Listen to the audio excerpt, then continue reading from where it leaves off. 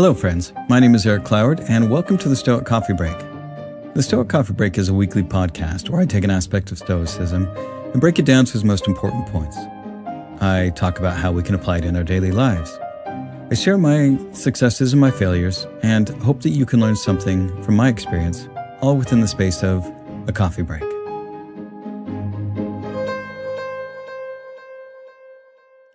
This week's episode is called Give Yourself Fully to Your Endeavors.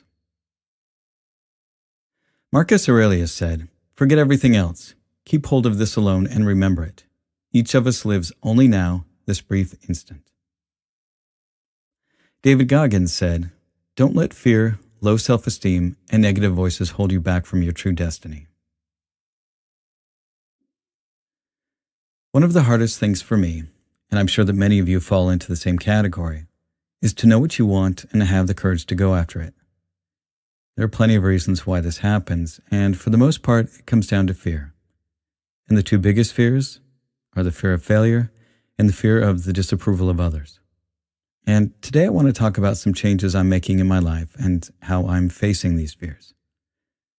First, I want to let you know that I'm putting the podcast on indefinite hiatus. While the podcast has been one of the greatest things that I've ever created, it's also helped me realize that I need to stop procrastinating on pursuing the things that I really want to do. I need to face those fears and take those risks and use my time in a way that makes me the happiest.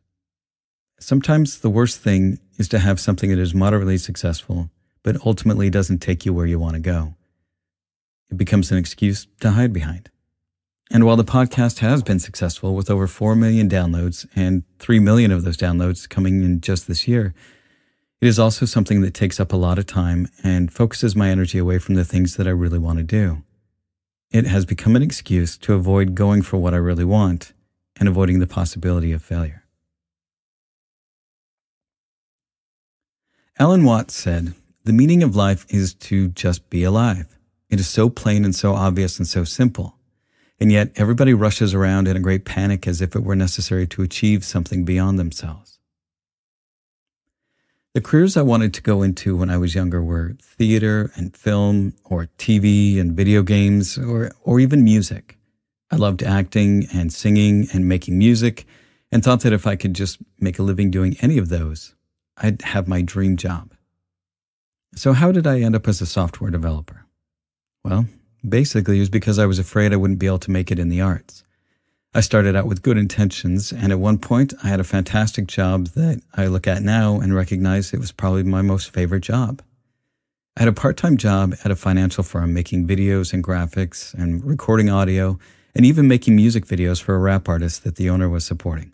I loved that job. But it was only part-time, and rather than figure out how I could make it in that arena, I got a job in tech and learned how to program.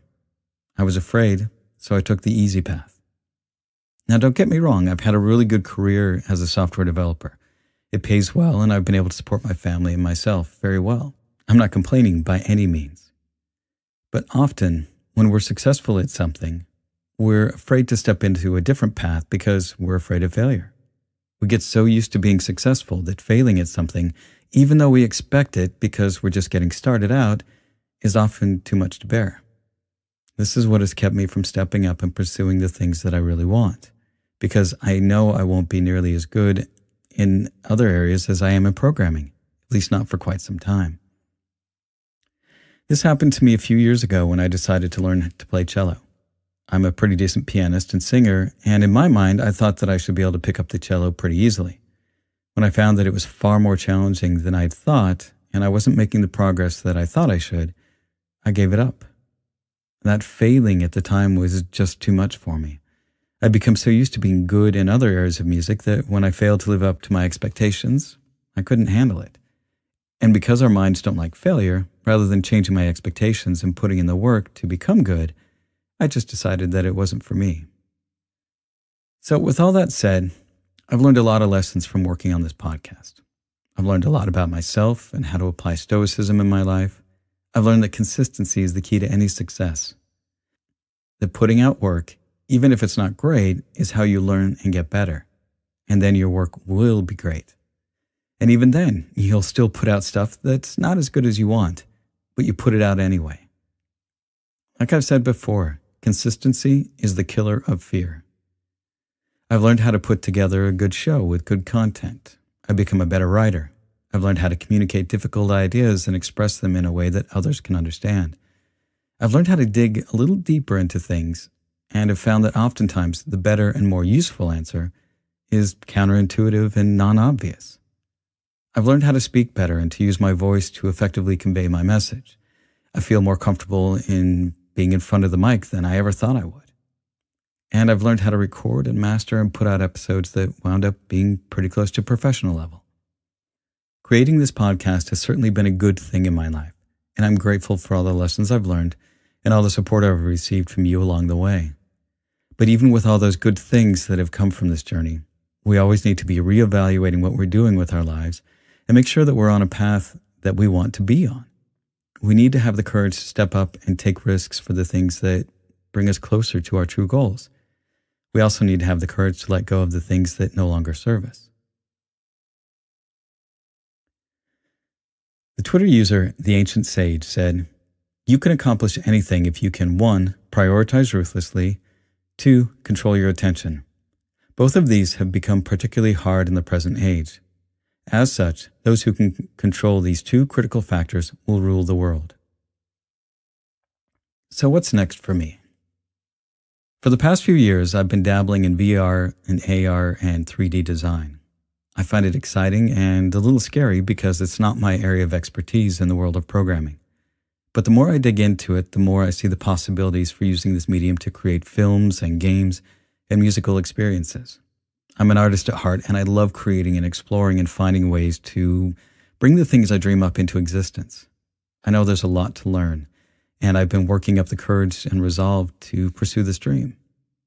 But to pursue this dream, I need to focus my time and energy on learning the tools of the trade and adding skills to my toolkit. In order to do this, I need to bring my focus, discipline, and dedication to this new venture and let go of other distractions, or I'll burn myself out trying to do too much. If I don't walk this path, I'll feel the same frustration that I felt for much of my life, of knowing what I want, but not having the courage to step up and do what needs to be done. Epictetus said, "Give yourself fully to your endeavors. Decide to construct your character through excellent actions and determine to pay the price of a worthy goal. The trials you encounter will introduce you to your strengths." So where does this leave the podcast? I plan on leaving the podcast online with my podcast host. I put a lot of time and energy into this, and I want to leave this out there as others may find this useful and helpful in understanding and applying Stoicism in their lives.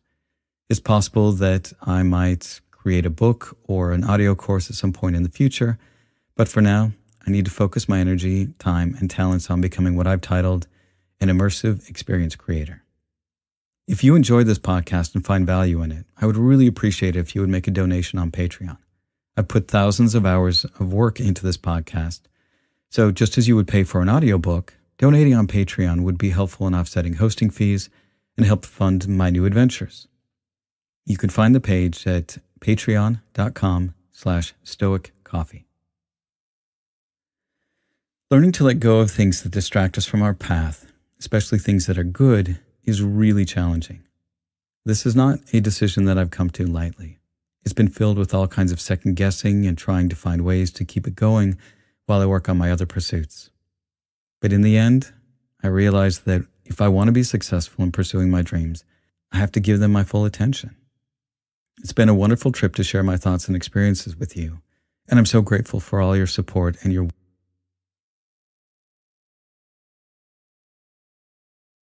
And I hope that when the time comes for you to have to make a hard choice of letting go of something good to go for something better, that you will have the courage to do so. And that's the end of this week's Stoic Coffee Break. Be good to yourself, be good to others, and thanks for listening.